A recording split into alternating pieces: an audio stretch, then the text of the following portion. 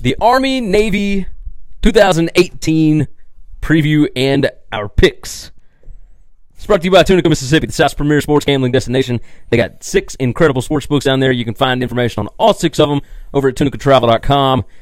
Let's jump into this bad boy. One game, man. One game. That's it. That's all there is. There's also the Heisman Trophy thing. We're going to do a different video on that, but we'll jump into it. Army-Navy, 2 p.m. on CBS, Saturday, December 8th. It's at Lincoln Financial Field. Army is a 7-point favorite. The over-under is 40. Now, before we get into the actual game, you seen the uniforms? I like the uniforms. The uniforms are really, really cool. Army is a Navy, not Navy, Nike school. Nike school. Army is a Navy school. What the hell am I talking about? That's weird. Army is a Nike school. Navy is an Under Armour school. So obviously, there's already a little bitter stuff going on right here.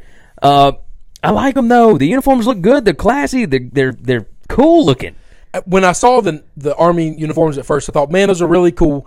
But black and red, I like, and this is just my preference, they got to have like a little white trim around it because those are the 2 hardest colors to read side by side. Yeah. Now, luckily, the numbers and the names are going to be different colors. It's like gold, yeah. right? So, like the black and gold, that's what West Point's thinking. Yes, and that looks good. I thought they looked really sharp. When I first saw the Navy uniforms, I was like, oh, they didn't really do anything special. Oh, no, they didn't. But then I looked at them, and I was like, okay, I literally saw them at first glance, and I didn't pay attention to any detail at all. They look sharp. The more I've looked at them, I really, really like the Navy uniforms. The last couple of years, Navy has just overwhelmingly exceeded my expectations of what they do with the uniforms. Yeah. They're really, really nice. Both teams look fantastic. It's going to be a lot of fun. I'm hoping for snow. I hadn't looked at the weather yet. Yeah, I like the like snow when game. This game is snowy. Both these teams play the same kind of style of football. Both triple option. That's right. That's what you got to do. But Jeff Monken has completely turned this Army program around. Totally. Navy had won 10 games in a row. Ken Niumatalolo, I said it right. You did that well.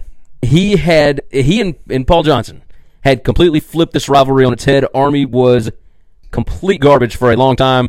They bring in Jeff Monken. He is a difference maker. He's unbelievable. Army is killing everybody on time of possession, on success and efficiency, on offense. Their defense is playing lights out. They are turnover machines, man. That's right. They have been getting all kind of turnovers this year.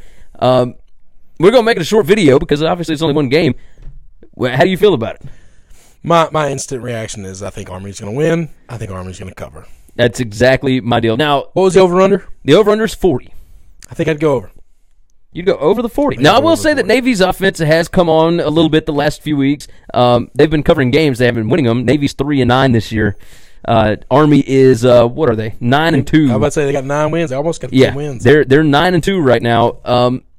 They need this one to get to 10. And the first time that they had broken the streak, they won 21-17. Sure.